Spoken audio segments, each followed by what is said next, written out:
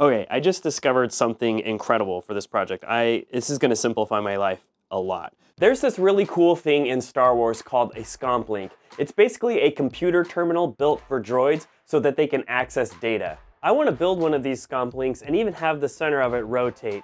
But to make it even better, I want it to be a functioning USB port for my computer so that when I go to plug something in, it will detect the presence of the flash drive or whatever I'm plugging in. There are going to be a lot of technical challenges I'm going to need to overcome. I'm not sure what kind of material I want to build this out of, and I'm not sure how I'm going to get that rotating piece to work. To answer some of these questions, I'm going to start with a 3D model, so let's head over to the neighborhood of make-believe.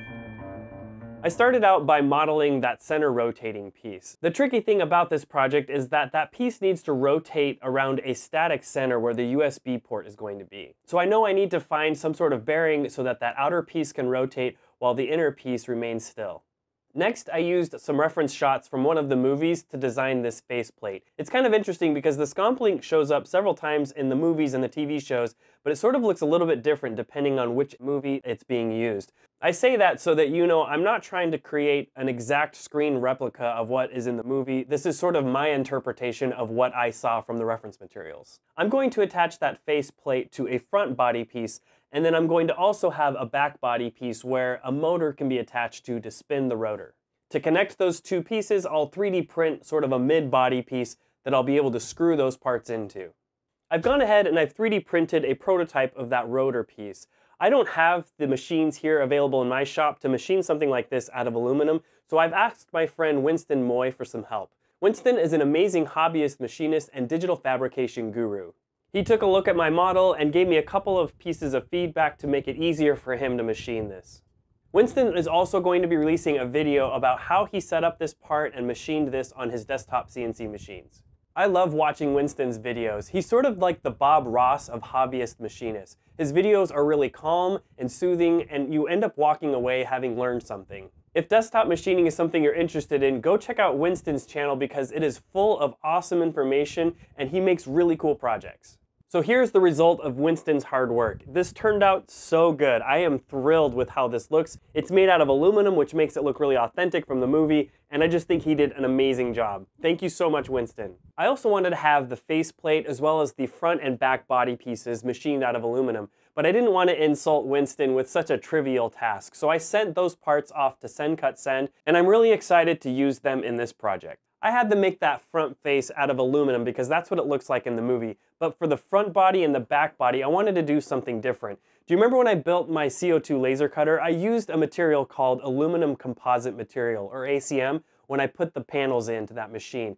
I want to use that material for the front and back body pieces. It's sort of like a sandwich. The middle is made out of like a high density plastic, and it has a really thin skin of aluminum on each side. So I used that ACM material to make these parts. Before I can start solving the problem of how to spin that rotor piece, I'm going to assemble the parts that I have already.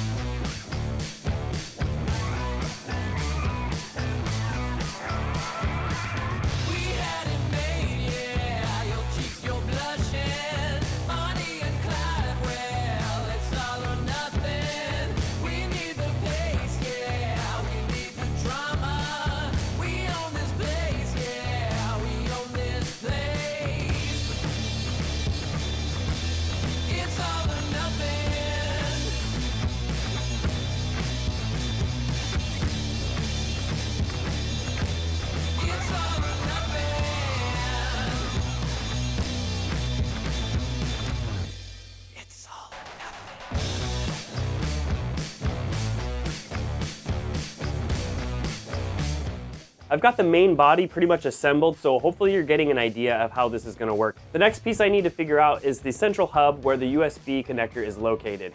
I have an idea of how I'm going to do this, but I haven't actually tried it to see if it's going to work. So I may not know until the very end when I put everything together and write some code whether or not this is going to work. So hopefully I can kind of sort out all the bugs and get this thing working. So I need to be able to detect when something's plugged into the USB port in the center of this thing so that it can start rotating.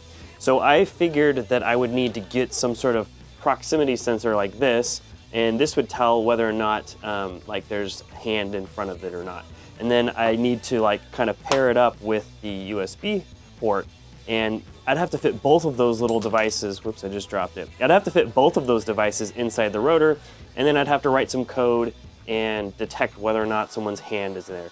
But as I looked closer at this USB port breakout board, I noticed that the shield has a separate pin than the ground. Now, I just assumed that the shield is always connected to the ground pin, but they're actually independent from one another. And the cool thing that I just discovered is that when you plug a device in, that shield gets connected to the ground. So that is how I'm going to detect whether or not something is plugged in. I don't have to worry about proximity sensors or distance sensors or anything like that.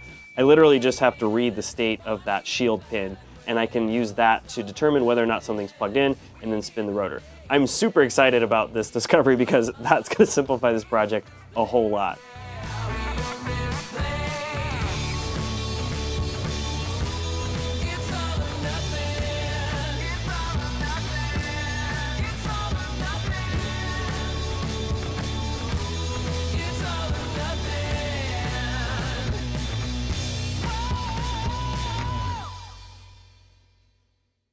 As you can see, I've got both of these breakout boards connected together. My plan is to plug a USB cable into the back of the device and have that USB functionality just pass through to the front. So when you need to plug in a flash drive or whatever, it can just be plugged in from the front.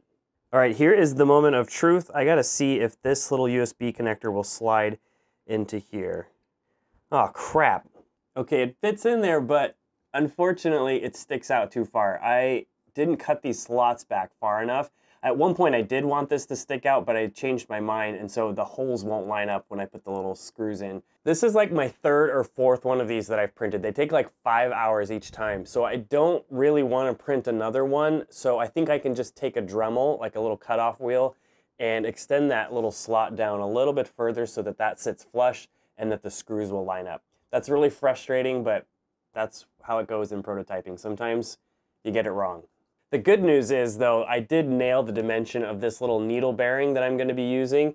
The first one I did not really fit on there, and this one fits perfectly. There's like zero play in there, and it's really smooth. So I'm happy with the dimension on that. So that's good.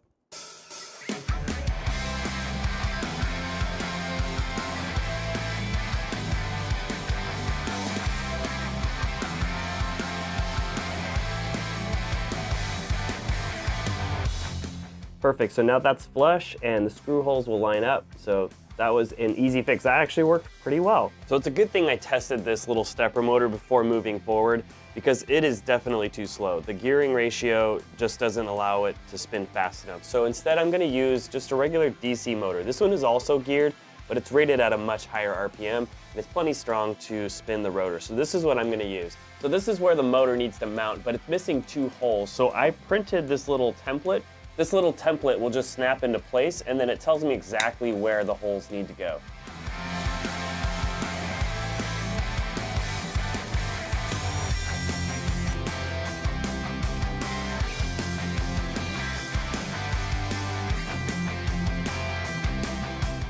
Unfortunately, it looks like these socket cap screws are going to interfere with the sprocket, so I have some countersunk screws that I'm going to swap these out for.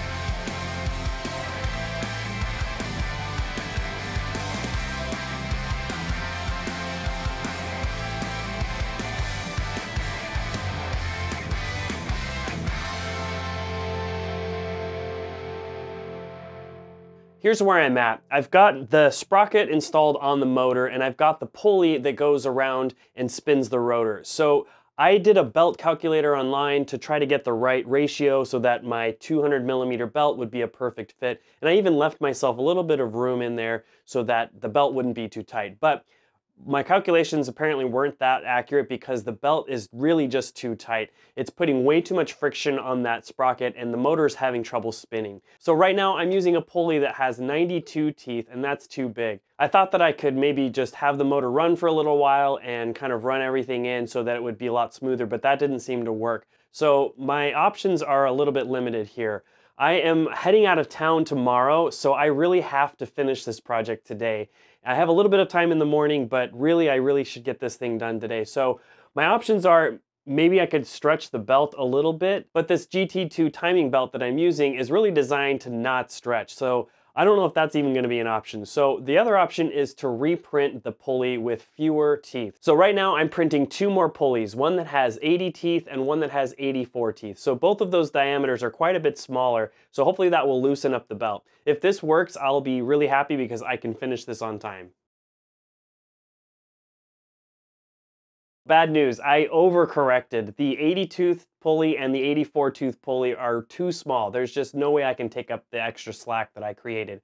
So unfortunately, I have to do another 3-hour print, and I'm printing 2 more. The reason I'm printing 2 at a time is because that's the most I can print on my resin printer at one time. But the cool thing about resin printers is that there's no penalty for more items on your print bed. The amount of time it takes just depends on how tall the tallest object is. So really, it's in my best interest to fill up the build plate as much as I can and print as many different variations as I can so I can figure out which size is going to work best. So right now I've got a 90 tooth and an 88 tooth pulley printing on my resin printer. So fingers crossed, one of those is work. It's getting later in the evening, so this is gonna be a long night to get this thing to work.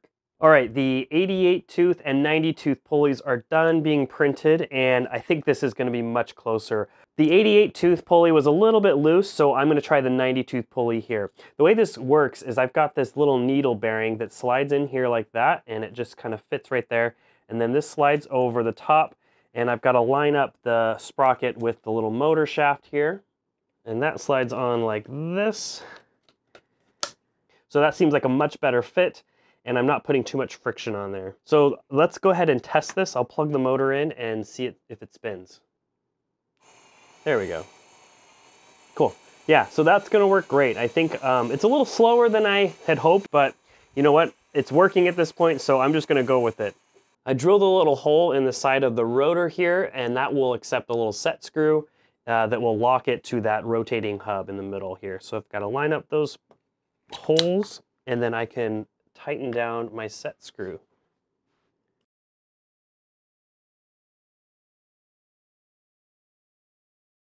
The last little ornamental piece here, I 3D printed this little copper, it's almost like a castle nut type of thing, but I need to just glue that on the face there, and that'll kind of tie everything in together. And then from there, I can just button everything up and then write some code. So basically all I do is just read the state of that shield pin, and when it goes low, I can start rotating the centerpiece.